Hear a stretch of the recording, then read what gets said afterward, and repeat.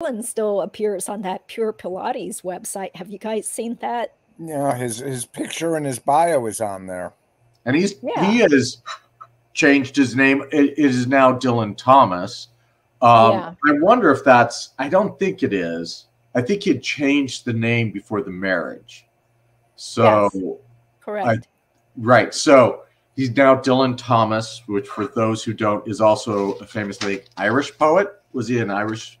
Yeah, what a way to make yourself unsearchable, right? To find to pick a name of Dylan Thomas. So sneaky. Yes. Yeah, let's entertain the people out there with Pure Pilates website. Obviously, this business does not care that they are hiring and giving business to someone who is one of the #1 suspects in the murder of Robert Wone. Look here, Pure Pilates is now offering a tower class for men. Pilates was developed by a man, Joseph Pilates, and was taught as a strict conditioning regime to the German army during World War I. Okay, so here he is down here. Dylan Thomas, instructor. Dylan Thomas is a former bookworm who discovered the joy of Pilates and never looked back. Although he is still working to build his elusive powerhouse, he can now sit up straight, roll like a ball, hang like a squirrel, and perform a great variety of movements that make him feel strong, alive, grounded, and present. Well, isn't that wonderful?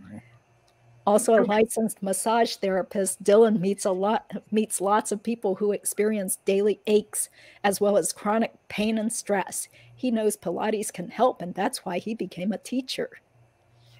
One of the things about Dylan, Craig and I have talked about this, before and during the trial, the reputation of Dylan was sort of as this cosmic waif, just sort of drifting through life. A smart, very intellectually curious person. He, Georgetown School of Foreign Service. Then he moves to China, opens a publishing house, the House of the Tiger Ant. Then he comes back. He kind of gets bored with that. Now he's going to be a chef and goes to the Culinary Institute of America. Then he gets bored with that. Now he goes to Simmons College to get a master's degree in children's literature. Then he moves to Washington, begins a relationship with Joe Price, starts working at Equality, Virginia. He really bounced around. He never really focused on a job.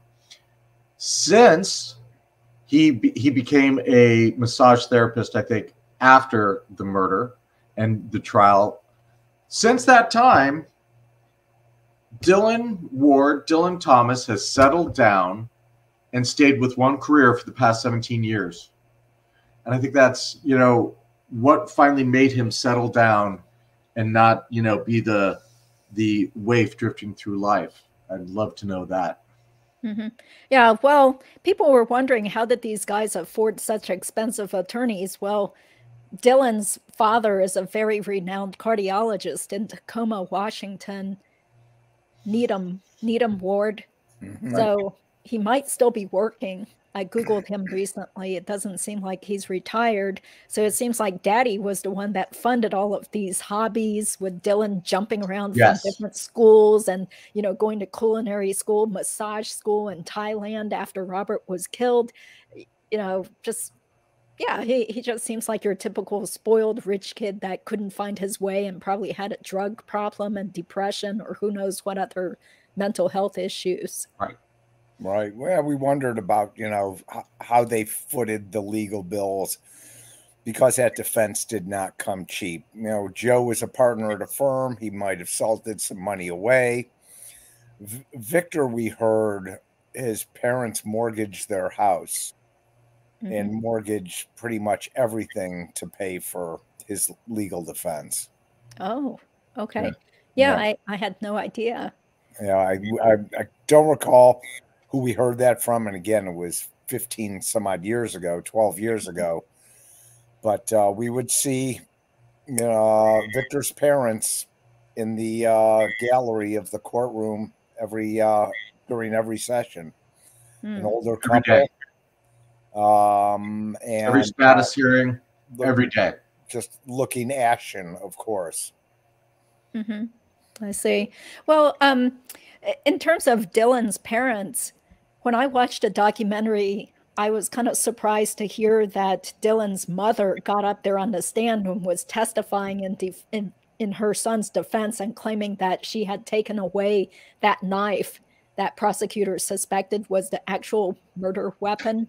So, yeah, maybe I did hear that, but it was so long ago. It was interesting to refresh my memory about these things. And I think that sounds like BS to me, because why would you take away part of someone's culinary kit if you were going to send it to them as a gift? As a gift. Yeah, especially that was his gift, was a culinary arts kit.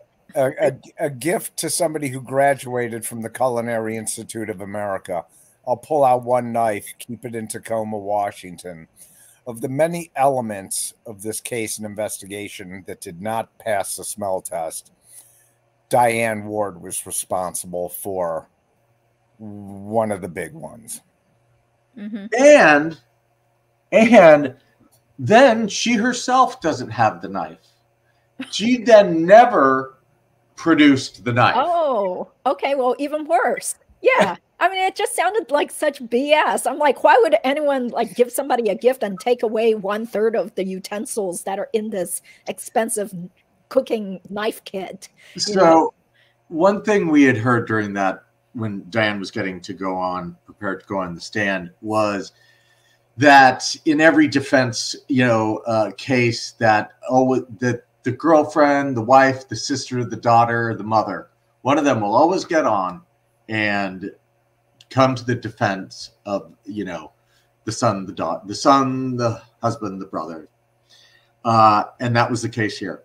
Mm-hmm. She got up there and told a whopper. Yeah. She absolutely told a whopper. Yeah, totally shameless. And once again, another factor that makes you just shake your head as to how did Judge Leibovitz come up with deciding that these guys are not guilty?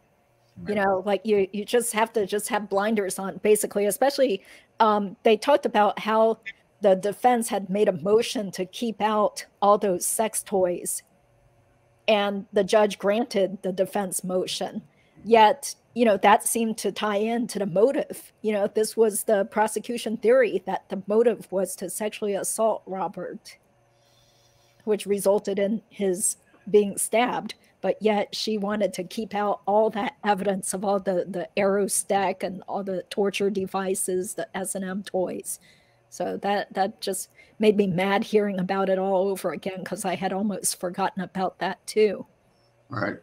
I forgot that part too. Right. I forgot. I guess her concern it would prejudice a jury or prejudice the defendants, whatever her reasoning was. Very curious. Very curious. Mm-hmm. Especially if the government's going to maintain that Robert was restrained in some way by lack of defensive wounds, whether physically restrained or through drugs. And